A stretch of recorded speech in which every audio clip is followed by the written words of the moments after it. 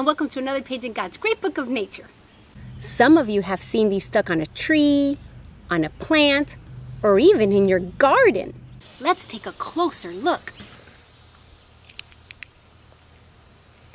What you're looking at is the shell that belonged to a cicada bug. Cicadas don't bite or sting, so there's nothing to be afraid of. They are true bugs with big red eyes and beautiful wings. Do you hear that?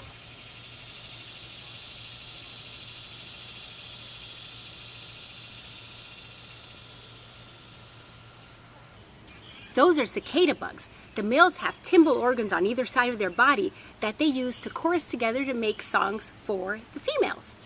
They get very loud, about 90 decibels. That's as loud as a lawnmower.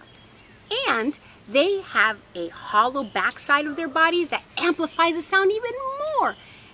And their wings help them direct the sound in whatever direction they need it to go. Wow! Only God can design a creation like that, right? Well, once it's warm enough, they emerge from the ground where they've been for a very long time, and they crack their backside and begin to wiggle out of their old skin.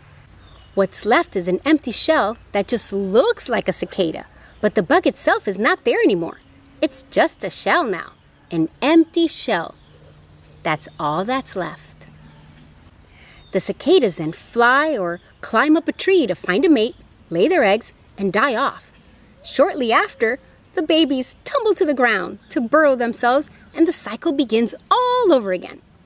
Ephesians 4:22-24 says, "That you put off concerning your former conduct the old man which grows corrupt, and be renewed in the spirit of your mind, and that you put on the new man which was created according to God, in true righteousness and holiness."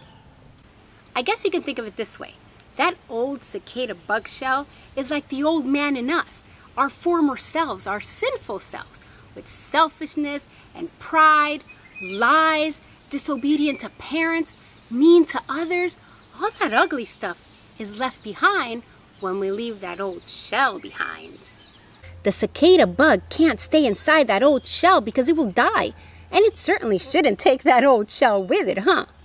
It has to let go and walk away, or it won't be able to turn into a new creation and fly and explore the trees.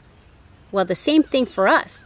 Unless you let go of those nasty habits and sinful ways, God can't turn you into a new creation. He wants to give you a new heart, but you have to submit. If you hold on to your old ways, you'll die spiritually. So remember, boys and girls, no matter how much you want to do all that stuff that you used to do, ask God to change your heart and to help you leave all that bad stuff behind. Know that God has a better plan for your life. Until next time, boys and girls, keep looking for treasures in God's great book of nature. Adios!